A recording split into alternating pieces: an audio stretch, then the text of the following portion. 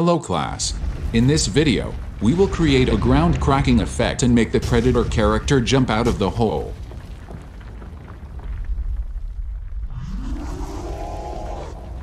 Let's import the background video and create a composition. Go to Animation and apply Track Camera. Once it's done analyzing the video, we will have these tracking points so we can place visual effects in the video. Click on Create Camera, and it will create a 3D camera that simulates the 3D space in the video. Go to the spot where you would like to add ground crack. Once the circle matches the ground plane, right-click and create solid. It will create a solid plane so we can reference to place textures or effects on the ground. Select the 3D camera tracker again, and follow the same procedure to create solid planes on the spots where you would like to add cracks.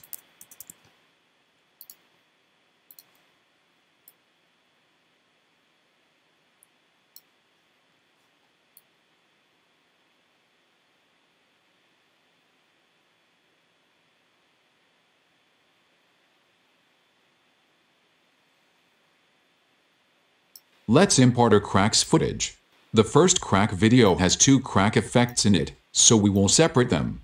Create a composition for the crack video. Cut it where the first crack effect ends.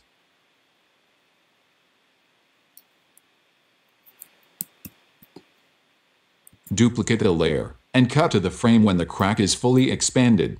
Move it and connect it to the last frame of the first layer. Right-click and go to Time, Freeze Frame. It will freeze the current frame for the entire clip, so we can extend the video and fill the gap. Apply the Key Light 1.2 effect and get rid of the green color background. Create a composition for this video again, and cut it where the second crack effects start.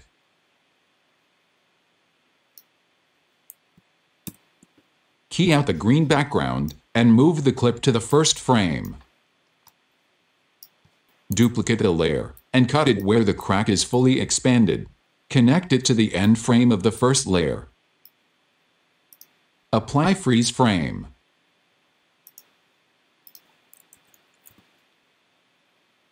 Our background scene has 14 seconds, but the crack effects only has 10 seconds. We can go to the composition setting and extend the time. Remember to also extend the layer to fill the gap in the composition. Drop in the first crack. We will keep its anchor point in the center. Check on the 3D layer. If you don't see the icon, right-click on the layer panel and turn on switches. Select both the crack and the track plane. Hit the P key for position, copy the track plane's position and paste to the crack layer. Hit the R key for rotation, and copy the track plane's orientation values to the crack layer. Hide the track plane, and the crack will lay on the ground. You may adjust the crack's orientation along the Z-axis to make the placement more interesting. Make it appear at the right time, and adjust its scale. Follow the same procedure and place the second crack on the ground.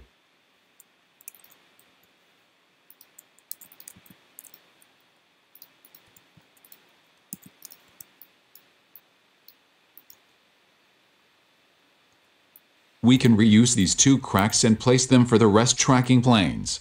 We can duplicate the first crack in the composition, move it up, and paste the third track plane's position to it. Adjust its orientation along the Z-axis to make it look different than the original one. Duplicate the second crack in the composition, move it up, and paste the fourth track plane's position to it. Adjust its orientation along the Z-axis. Duplicate the first crack in the composition, and paste the fifth track plane's position to it. Adjust its orientation along the Z-axis. Now, let's add a hole on the ground. Drop the second crack video and create a composition, key out the green background. There are 2 issues we have to fix before adding the hole to the scene. The video only has 6 seconds, but the scene has 14 seconds. When the video is facing us, the perspective of the hole looks correct. However, if we place the video on the ground, it would be too narrow and unrealistic. Go back to the hole composition, duplicate the layer, and cut it the last frame. Extend the composition to 20 seconds. Right-click and apply Freeze Frame. and extend the second layer to fill the gap. Unlink the scale proportion and increase the Y value. Go to the composition setting, uncheck the lock aspect ratio, and adjust the height of the composition. This way, the whole will look better once the video is placed on the ground.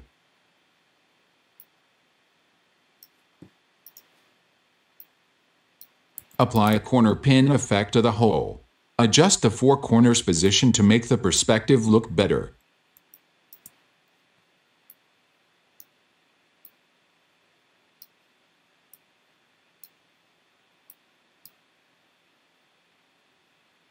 This is what we've created so far. Let's add smoke to the cracks. This time, we will create null object on the crack for tracking reference. Aim the center of the circle on the crack, right-click, and create a null. Drop in the first smoke video. We don't want to show the hard edge at the bottom of the smoke, so we will create a mask. Exclude the boundary of the video.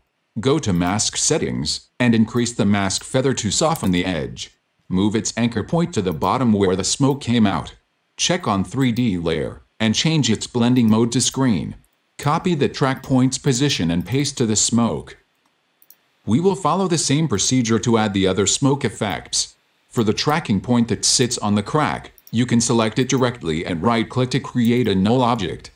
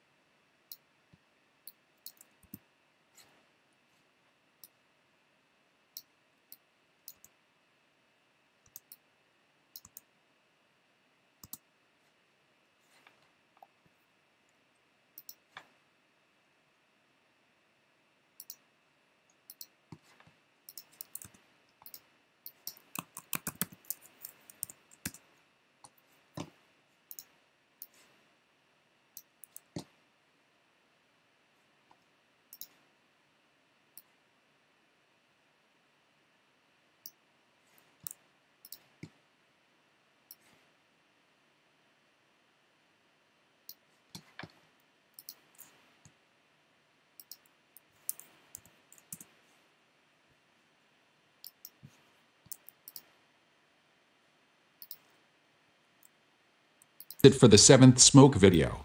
The smoke goes horizontally, so we will place the anchor point on the right border.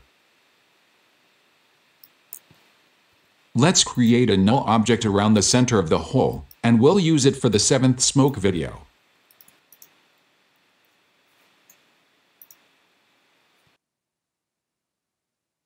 You can use the same procedure to add sparks on top of the smoke to make it more interesting. You may temporarily change the mask type to none. Remember to change the mask type back to add, and increase the mask feather.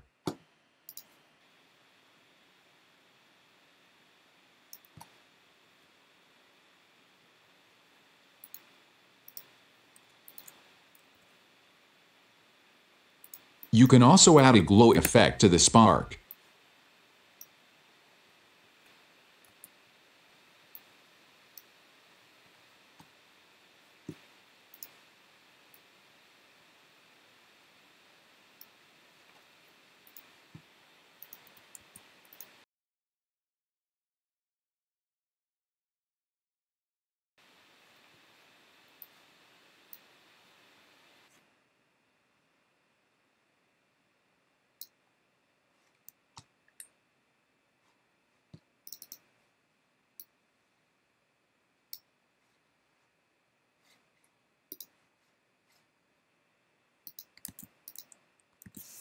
Now, we can add the predator monster in the video. For the energy field effect, we will use the lightning effect when the monster is jumping out of the hole, and we will use the ring effect for the landing. Create a composition for the energy field, and cut it where the ring effect ended. Create another composition for the energy field, and cut it where the lightning effect start. Key out the green background. Drop in the lightning effect, place the anchor point at the root of the lightning. Rotate it to make it straight up. Check on 3D layer, copy the position from the track null, and paste it to the lightning. Change its blending mode to screen, and apply a glow effect. Play with the setting to get the best result. Let's pick up a point for the monster to land. This time we will create a solid plane since we will put the ring effect on the ground. Drop in the ring effect, check on 3D layer, copy the position and orientation from the solid plane, and paste to the ring. Change its blending mode to screen, and apply a glow effect. Let's drop in the monster video. Place the anchor point to the feet. Key out the green background. Check on 3D layer, and paste the tracking point's position to it. Scale it up. Find the frame where the character land on ground, and create a keyframe. Go back for a few frames and move the character up along Y-axis, and move him out of the frame. The preview has been slowed down since we've created many 3D layers in the scene. We can pin the character and background layer to speed up the preview. Only the pinned layers would show up, and the rest will be hidden.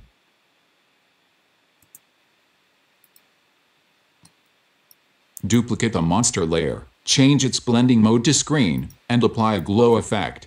Increase the values to make it really stand out. Hit the T key for transparency, and add 2 keyframes on the opacity channel. Set the value of the second keyframe to 0, so this layer with glow effect will fade out. Now, we can move on to color correction. Create a new adjustment layer, add a tint effect. Map white color to light blue, and map black color to dark blue. Then, add a curve effect and increase the contrast of the video. Lower down the tint opacity. Create a new solid layer, fill with dark blue color. Change its blending mode to multiply, and decrease its opacity. Create a mask on the color plate.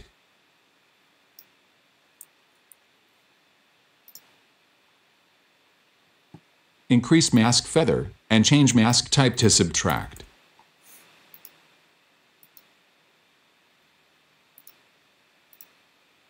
Uncheck the pinned layers, and show all layers in the scene. Double-check the final result. If everything looks good, go to File, Export, Add to Media Encoder for rendering. Check video format as H264, high bitrate, and set the export location. Click on Render. Once it's done, you'll find the video in the AME folder.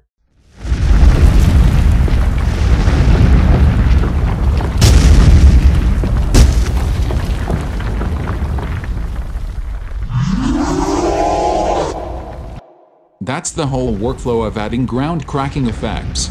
You can use the same method to create the earthquake effects in your film.